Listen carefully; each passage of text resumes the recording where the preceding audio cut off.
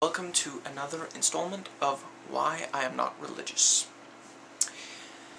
I'm going to talk about when religion justifies things. Religion sometimes preaches hatred, and while it also preaches love, love justifies itself.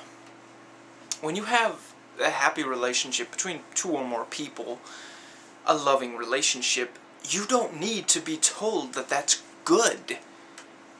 You'd have to pry the two apart to prevent it. But with hatred, you might still pause and think, is this really okay? Should I be hating another human being? Because deep within us, instinctively, we do want to preserve the species. It's a biological need. We can't constantly be killing each other or we'd have gone extinct long ago, considering how little we sometimes kill for. But when religion comes in and says, no, you should hate, it's okay to hate, that makes it much more likely that people will act on their hatred. It's a cliche to use Hitler as an example, but the reason it's a cliche is because it makes so much sense.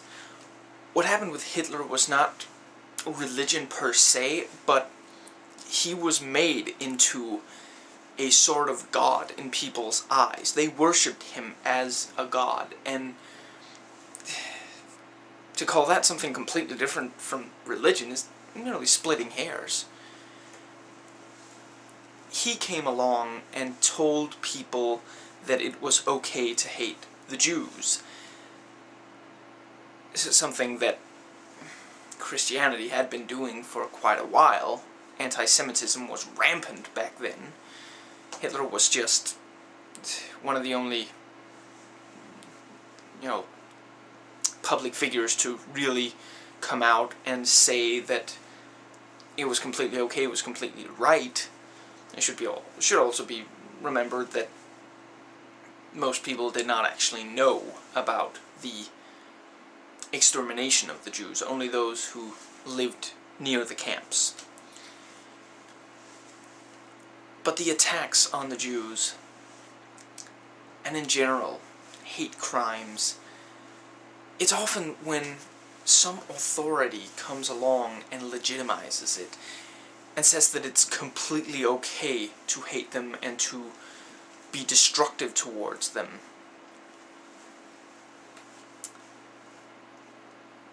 And without religion, without that kind of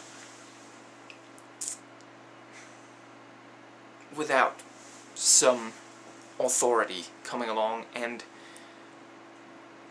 assuring people that it's okay to hate and it's okay to attack the object of your hatred, it would happen a lot less. Because at the end of the day, when you stop to think about it, hatred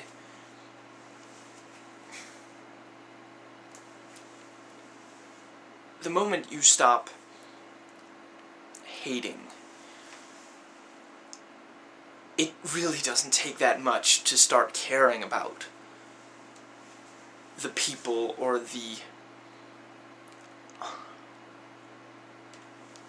living being that you did hate.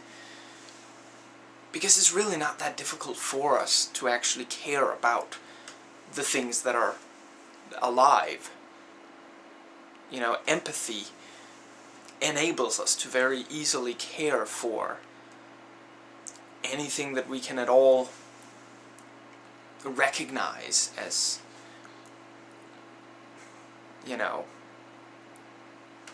feeling living beings.